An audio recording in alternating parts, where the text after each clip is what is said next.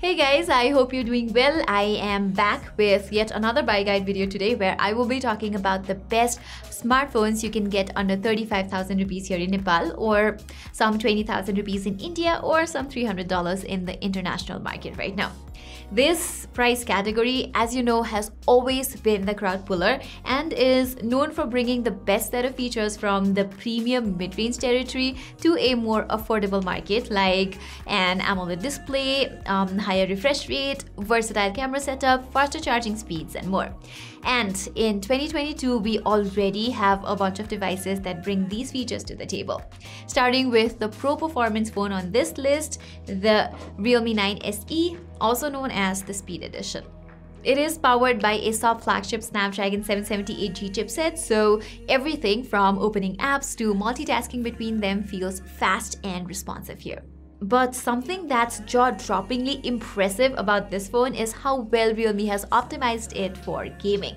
I mean, even the most graphics-hungry title like Genshin Impact is smoothly playable at its highest graphics settings with 60 FPS mode turned on. To be fair, we were only able to get an average of 40 FPS, but just look at the FPS stability it achieved on our test, 99%. That's really good for a phone in this price range.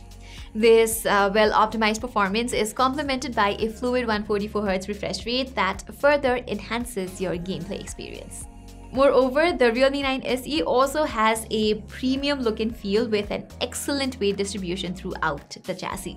The slight curves at the back contribute to a comfortable grip as well. On the other hand, it can capture decent, if not great, photos under favorable lighting conditions. I compared its cameras against the Realme 9 Pro and found that the images tend to come off a bit sharper on the 9 SE, whereas the HDR processing on the 9 Pro fails to maintain highlights and shadows in some instances. The Realme 9 SE, however, lacks an ultra-wide-angle sensor, which is present in almost all the phones under 20,000 price segment in India. But regardless of its camera capabilities, if you're in the market for a gaming phone, the Realme 9 Speed Edition is a no-brainer, with the Realme 9 Pro also being a good phone in its own right. But the one thing that I really dislike about both these phones is the amount of pre-installed bloatware apps and spammy notifications that pop up every now and then. This is why we also have the Moto G71 on this list. Motorola phones have always been known for their clean software experience, and this one's no exception. Plus, the Snapdragon 695 chipset packed inside delivers a swift day-to-day experience as well. On the other hand, gaming is pretty stable here under relatively less demanding titles like PUBG and Call of Duty Mobile. Oh, and how can I forget about its battery life, which is probably the best in class. On my casual usage, I was able to get 9 to 10 hours of screen on time, which is quite impressive. Apart from this, the Moto G71 has a color and contrast-rich AMOLED panel and an attractive design. However, it does fall short in the camera department. You can take some decent daytime photos in good lighting conditions, but generally they come out with low contrast. Similarly, the ultra-wide-angle images don't preserve much detail, while the selfie camera is not all that great, yielding just average images. Also, do note that the Moto G71 still runs on last year's Android 11, and Motorola has pledged for just 1 year of platform upgrade here. But it's still a good option for those who want a no-nonsense smartphone with a clean, hassle-free software experience. Alright, if up-to-date software experience with a good number of guaranteed OS updates is right on the top of your list, then you should probably check out the new Galaxy M33 instead. Unlike the Moto G71, it boots on the latest Android 12, and Samsung has even promised 2 generations of Android upgrades and 4 years of security badges here. That's something unheard of in this price range. Moreover, powering this phone is the company's in-house Exynos 1285nm chipset, whose performance is comparable to that of the Snapdragon 695. Therefore, the Galaxy M33 is a capable day-to-day performer, and Samsung has made sure to optimize the 120Hz refresh rate for fluid navigation across the UI. For instance, PUBG is smoothly playable at HD graphics and high frame rates, whereas Call of Duty renders lag-free gameplay under medium graphics and very high frame rate settings. However, for gaming, it's not a good option as popular games like PUBG and Call of Duty cannot hit 60 FPS. It's not a chipset constraint by any means because the Exynos 1280 has powerful Cortex A76 and A55 cores, so what's missing here is proper gaming optimization. Anyway, the Galaxy M33 can take good photos with nice color and contrast as well and is much better than the competition.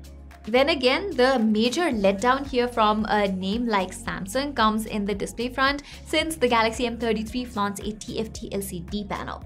In all fairness, this is not a terribly bad screen, but since we've seen Samsung include an AMOLED screen in its prior mid-range phones, it was only natural to expect a vibrant AMOLED display in the Galaxy M33 as well. Thankfully, it is Wideband L1 certified, which means you can enjoy content in full HD resolution on streaming platforms. And Samsung has stuffed in a big 6000 mAh battery that delivers an impressive 8 to 9 hours of screen on time on average. Okay, moving on, the Redmi Note 11 Pro is yet another strong contender in the mid-range price bracket. Contrary to all other entries in this price range, this is a 4G phone. But if you ask me, 4G handsets still offer a good value for money without compromising much on the overall specifications. Here you get a 6.43 inches AMOLED panel with a 120Hz refresh rate, which delivers excellent colors, thus making for a good multimedia consumption device. And I also love the fact that this display is complemented by a set of high-res audio-certified stereo speakers whose output is pretty decent for binging movies and such. In terms of performance, the Redmi Note 11 Pro is powered by MediaTek's Helio G96. While it is not quite as powerful as the Snapdragon 695 or the Snapdragon 778G, it is still a capable performer for your everyday chores like web surfing, multitasking, and even casual gaming. Apart from that, the phone has a fairly big 5000 mAh battery that supports 67 watt fast charging. And Xiaomi has even included a compatible charger inside the box, unlike Samsung, who wants you to buy a charger separately.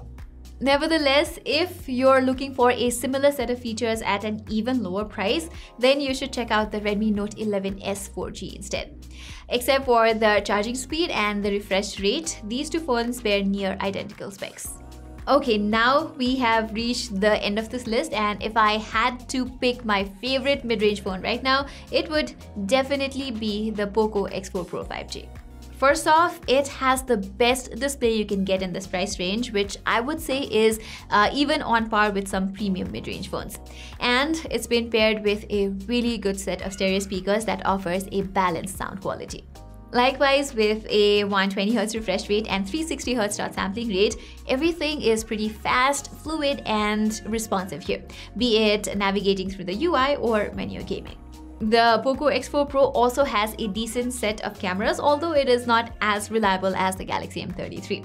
In most of our tests, the latter came out victorious in terms of colors and contrast.